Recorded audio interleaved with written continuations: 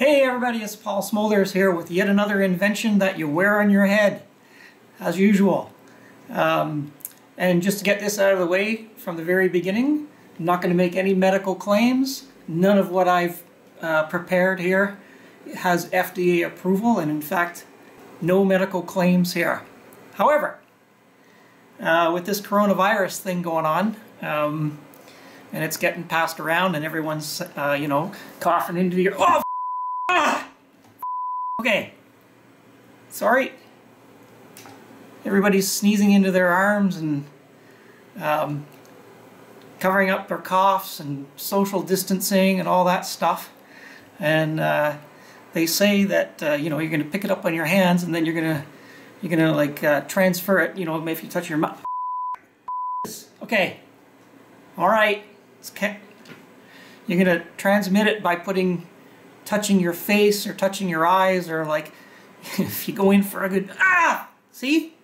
All right, well, okay, I'll tell you what I got here then.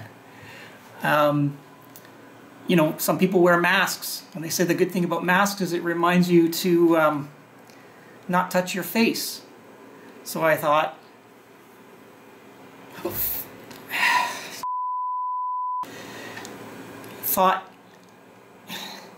what if I had something that would tell me every time I'm about to touch my face, and then I wouldn't have to cover this up?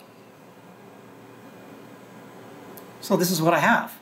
It's a little gesture detector that every time it comes up to, something comes into this sort of...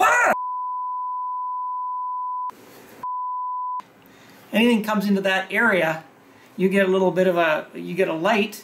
I think you see the light.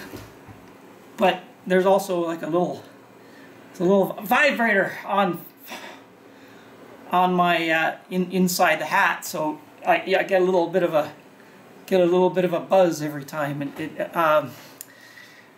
we're not supposed to call it a vibrator anymore. It's haptic feedback is what it's called, but it's vibrator.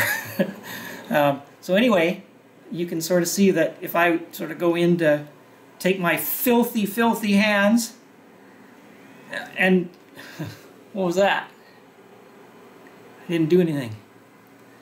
Take my filthy, it knew I was gonna, that's what it was. Take my filthy hands and sort of come in and possibly touch my mouth.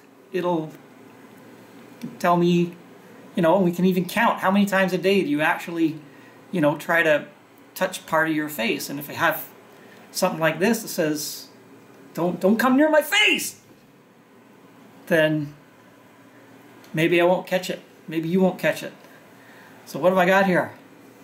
Got some I'm trying to...